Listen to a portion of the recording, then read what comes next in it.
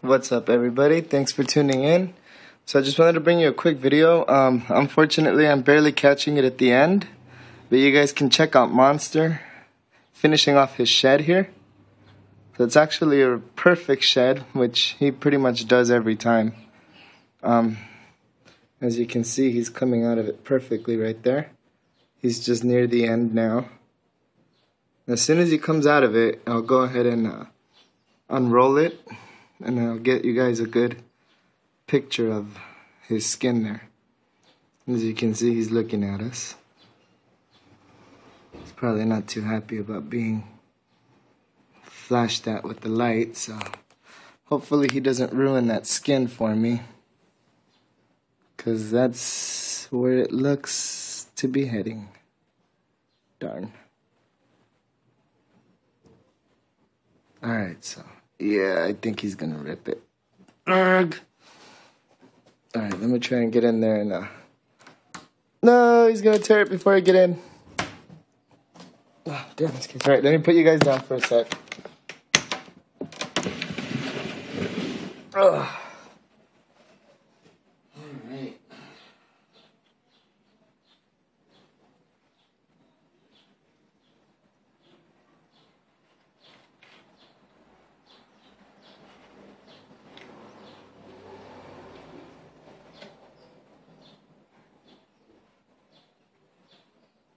Sorry, baby boy. You know I'm not gonna hurt you. Alright, so a little bit agitated because I'm messing with his skin. But I think he's pretty much come out of it. Now I just gotta wait for him to get off of it. I don't think that's gonna happen, because he's right there and he's kind of upset. But if I know my boy, he is touchy when he sheds, so that's just the way he is. He's never struck at me though, thank God. And hopefully the day will never come. But let's see if I can try to pull a little more on this and get it out of there. I don't think he's budging on this one.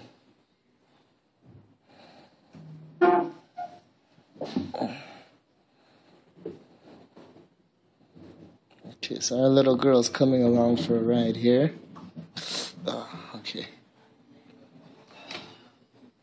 Oh. Let me just come over here real quick. And as you can see, she came out with us. Sorry to disturb you there. So that's our little girl here. I'll go ahead and put her back in there. Go up on your tray, sweetie. There you go. Alright, so he's almost fully out. Now he's pissed because I'm messing with him, but that's okay. He'll get over it. He's not one to hold grudges, so let's just wait till he's done here, and I'll move him and I'll take that skin from him. Let's see if you can see any of his iridescence. Yep, perfect. As you can see, what happens when he comes out of shed, he's incredibly iridescent, which is awesome. And that's one of the main reasons. Since he's been a baby, he literally outshines the rainbow boa I had sometimes. And that is the main reason why I kept him. And ever since then, this little guy's grown on me. So yeah. Let me try and give you another better look at that iridescence again.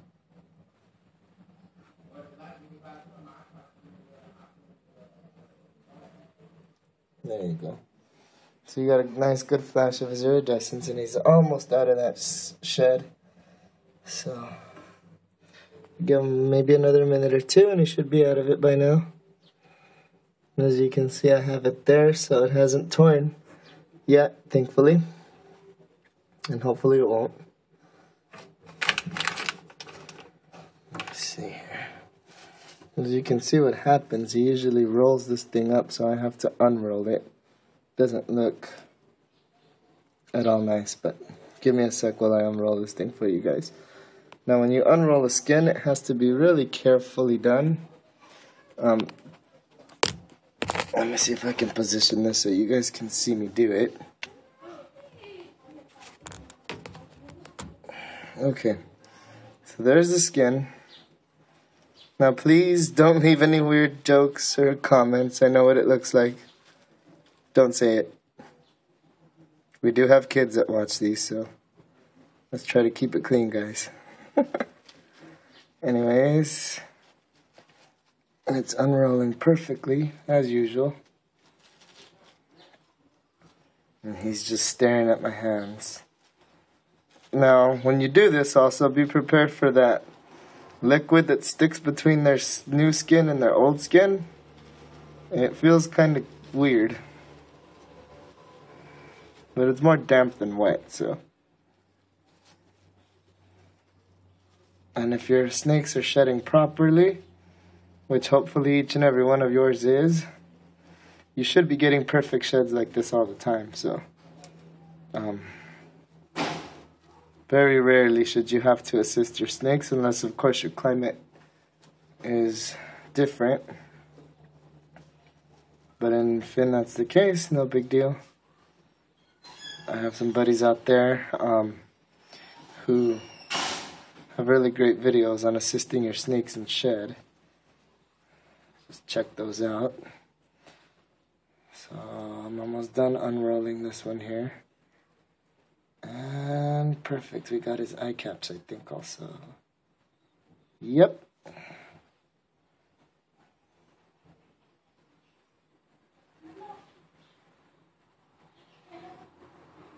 We got the skin unrolled perfectly with eye caps and everything, as you can see there. Haha. Eye caps and lower jaw. So once again, a perfect shed for my boy. And it's really long, as you can see. So now I'll just lay that over the side and wait for a second. Now also, when you do this with these, make sure you hang them somewhere lengthwise so they can dry well, because once it dries up, it will be crispy. And if you let it dry like this and try to straighten it out, it'll crack and break, and vice versa. If you lay it straight and you try to fold it, it will crack and break. So if you want to preserve your snake skin, make sure that you hang it and dry it in the fashion that you want it to be dried, because it will become crispy and it will not be very friendly to being bent. Now let me pick you guys back up here. And Monster has decided to stop right where he is because I've been messing with him. And if I know him, he will stay like that forever until I stop. But he knows me, and he knows that I won't wait. I will wait forever for that skin. But I don't think I'm going to make you guys wait forever, so let's try to make him hurry up. And I know he's not going to like this, but too bad.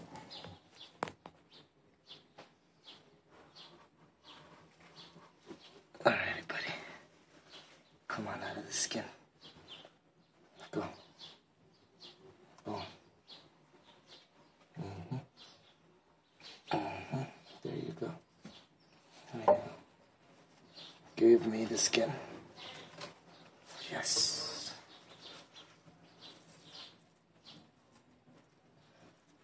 Alright. So he cooperated with us. And there's the rest of the skin. Awesome. Now the great thing about Mon is a lot of snakes will poop in their skin. And he rarely ever does. So let me just go ahead and remove something off the wall for a sec, and I'm going to go ahead and hang this up. And then I'll show you guys the length ratio to my door. So, shorts are falling, but sorry about that. Alright.